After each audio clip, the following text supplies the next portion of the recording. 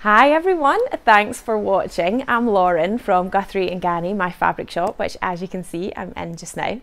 And in this video I wanted to share with you some fun, inspiring ideas for festive makes and party wear that you might want to make over the upcoming festive season. Now I'm not talking like red carpet, ball gown, black tie event outfits here. It's more like maybe more smart casual vibes, something a little bit sparkly, a little bit special if you've got some gathering with family and friends maybe, or you're just getting out and about a bit more in this festive season than you have been over the last few years. If you are in the UK, then obviously you'll know that the COVID restrictions have just sort of put a dampener on things for the past few years. But yeah, I think this year feels like maybe it could be getting a bit more back to normal in terms of events, socialising and that sort of thing. So I've got a few different groups of types of fabric. They're all on the website, and I'll link to the blog post that goes with this video as well. So I'll put the link to that in the description, and it's the best place if you want to find specific fabrics that I'm talking about, and you can see the pattern suggestions that I mention as well. Now sometimes the fabrics do sell out quickly. If you're looking for a fabric on the website and it's out of stock, do sign up for a stock notification and then we will let you know when it's back available again. So the other thing I wanted to say was some of the patterns that I mentioned aren't necessarily like traditional paper patterns that we stock in the shop. Some are PDFs that you can get on my website, and some are PDFs that you will have to go to the pattern company's website to get. If you're still quite new to PDFs, don't be put off. Remember, we do have our A0 pattern printing service, so once you've got your PDF files, you can order them to be printed on my website, upload the files, and then we print them off on the big A0 sheet, so you're not having to stick pieces together or anything. And it can be a really good, using PDFs can be a really good way to just expand what patterns are available and give you a lot more choice if you are looking for a specific type of pattern or garment or whatever as well. So first of all, I wanted to talk to you about the sparkly sequins. So we've had sequins in the past, and then they kind of weren't as popular for a few years, but then I saw these ones. They were a little bit different from ones we've had before, and they're really good quality ones. Sequins can vary a lot in quality, and quite often it comes down to how dense the sequins are as well, and also like the quality of the base that they're on. So we've got a range of 4 different colours. They're on a sort of net power mesh backing fabric, which does have some stretch in it, going like up and down this way here. It's not really stretchy, like it's got a give this way. I wouldn't say it's stretchy this way, but it is stretchy that way. And the sequins are sewn on in lines, so it's kind of like a linear sequins. They are little mini sequins, so these ones are good because you kind of can just sew through them. Like, you don't need to unpick them from your seams or anything. We did do a sequin sewing society kit a good few years ago, and it was using the Closet Core Celio top, and I show you how to line it in the video as well, because that top doesn't come lined out the pattern, but I show you how to line it with just a plain viscose fabric, and really you just sort of sew through it. Obviously if you're cutting it out, you know, it is quite heavy going through the sequins. I actually have more than one pair of dressmaking scissors, because I've got old ones that I tend to use sometimes, maybe when I don't want to use my really special ones that are extra sharp. So I use my older dressmaking scissors, which do still cut, they're just not as sharp as my newer ones. So I would usually use them on the sequin fabric. I mean, if you're just cutting out one sequin garment, it's probably not going to blunt your scissors. If you were to make sequins all year round, then it might. But you know, one garment is not gonna ruin your scissors or anything. So yeah, we have 4 colours of it. This one is on a black power mesh, and then as you can see it's sort of darker pink, and then we've also got a lighter pink, but it is on a pink mesh, so it's obviously just got much more sort of softer pink vibes to it, this one here. And then we've got 2 sort of like goldy, kind of bronzy ones. One is on a cream base, so again it's just got that kind of lighter aesthetic to it, so this one here.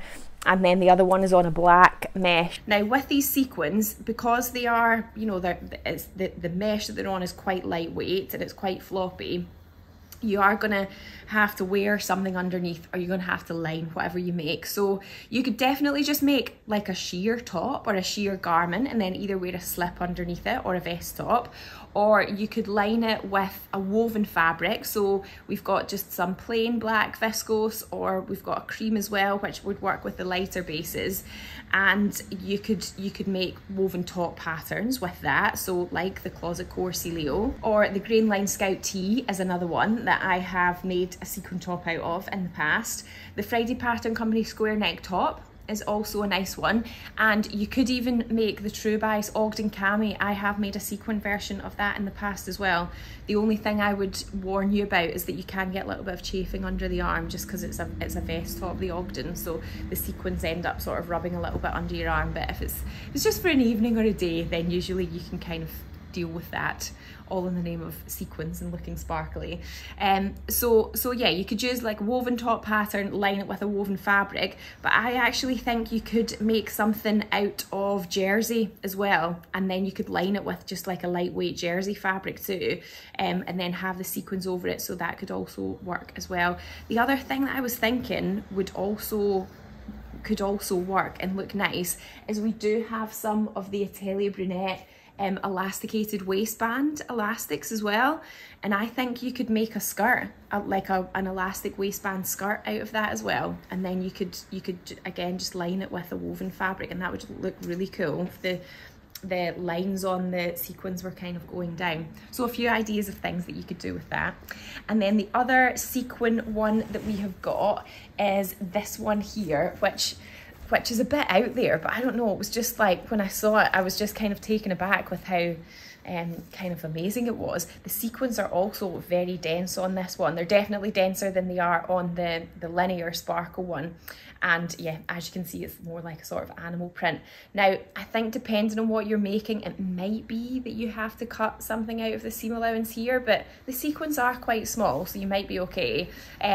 This is on a power mesh backing as well, but I think because the sequins are just a bit denser and closer together, it doesn't really have the give and the stretch that the other ones do. It sort of feels like a bit more structured and a bit more kind of heavy, that one. And then the final sequins that I've got to show you, my sound went a little bit funny here, so I have just had to record a voiceover for this bit. It's this black one where some of the sequins are matte finish and some are a shiny finish, so it gives this sort of stripy effect on it. Again, it's on that mesh background, so it's got a little bit of stretch in it as well. So the stretch goes at 90 degrees to the selvage, and it's probably quite lighter weight, like the density of the sequins on this one isn't quite as much, so you would still need to line it with something like you would with those other sequins. And then the next category that I've got to show you is some stretch velours or stretch velvets. We have got 4 different colours of this: a classic black, and then a really lovely rich green colour, and then this absolutely gorgeous sort of tealy bluey colour, which we have called Peacock. And then we have got the red as well, which is a lovely shade of red. It's called Claret. So this fabric feels really, really soft, and it is stretchy. So if I unroll a little bit just so that I can hold up to show you, but I'll show you all the colours close up anyway. This one feels so lovely and luxurious with that sort of velvety kind of sheen on it. It is crossways, so at 90 degrees to the selvage, it's really super stretchy, so very stretchy that way. In this direction, it is a bit stretchy as well, so that's parallel to the selvage. It does stretch, but not as much as it stretches crossway like this. So it's almost got a 4-way stretch really. So this fabric would be really good for the Friday Pattern Company Adrian top that's got those really lovely big billowy sleeves on it as well. The So Liberated Stasia dress I think would also work nicely, or the Cashmere Appleton wrap dress.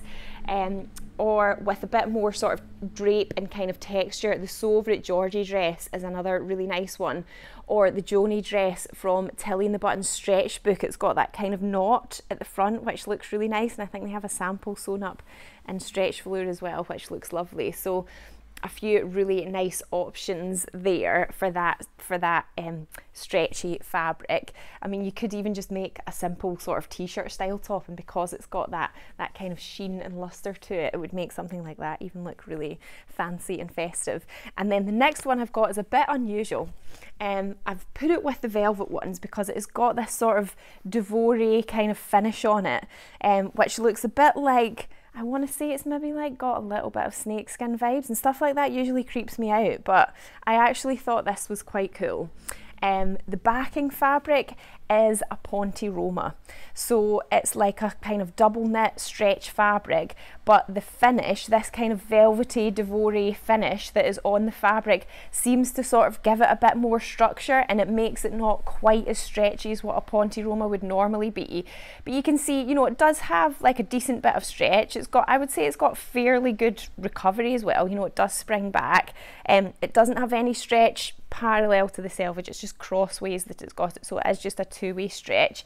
So for this one, I think it would look really cool as a skirt, and there's a deer and doe skirt called the Broom that you can get, which I thought would work really, really nicely for it. It's just a sort of fitted pencil skirt.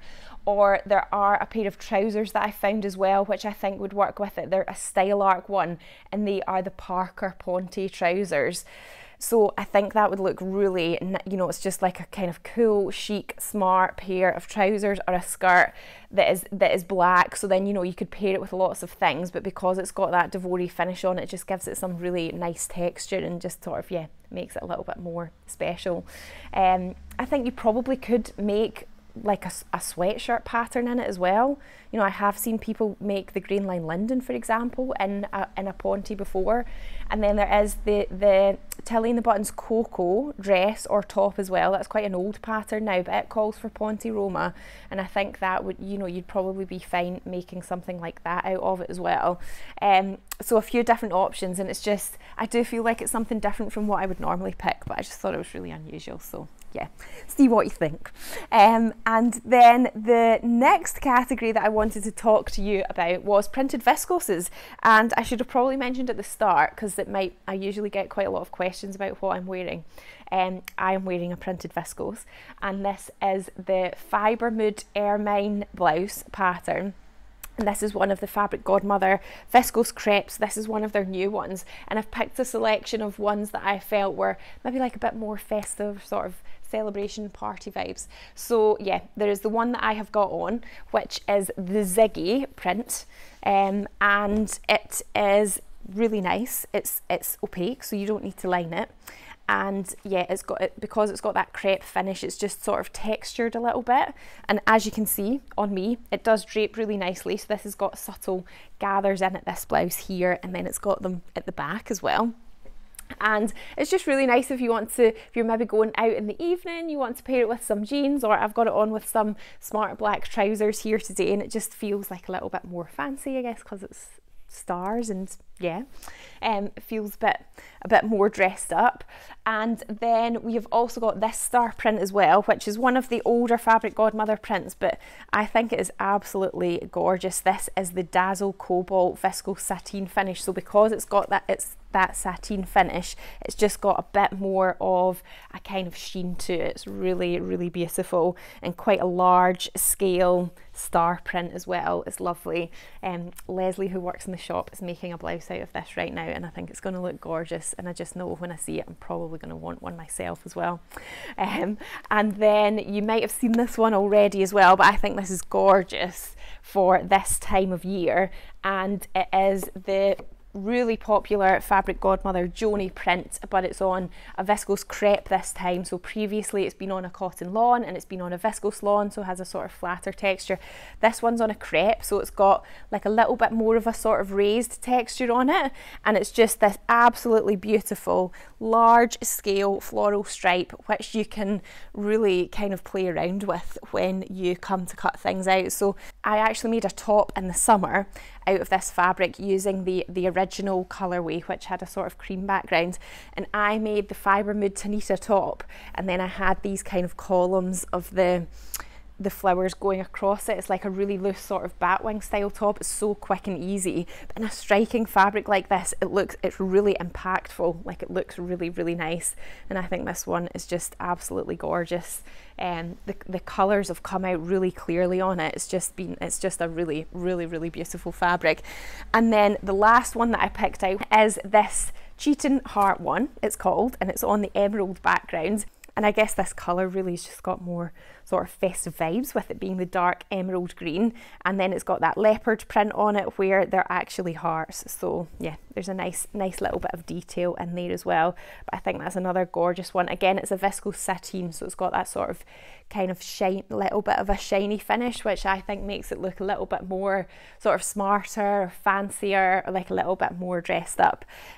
So that's another really lovely option. So anything with gathers looks good in all these types of fabric. The new Tilly and the Buttons Marnie blouse or dress would be nice, and Fibremood have got quite a lot of really kind of pretty little blouses and dresses and stuff. So yeah, this one was the Ermine, but there's also the Norma blouse as well, and then the Tanita top, which I mentioned too. That's another really nice Fibremood one. But it is worth checking out the Fibremood website and having a look there. They've got lots of different cute little blouses. The assembly line cuff top would also be quite a nice simple one, and the Friday Pattern Company Davenport dress I think would also be really, really nice too. So hopefully that gives you some ideas and pointers of the types of things that you could make with it. Obviously there's hundreds, probably thousands of patterns out there that you could use, but hopefully by just me suggesting a few different types for each of the categories of fabric, it sort of steers you in a direction, and maybe even if you find a different pattern,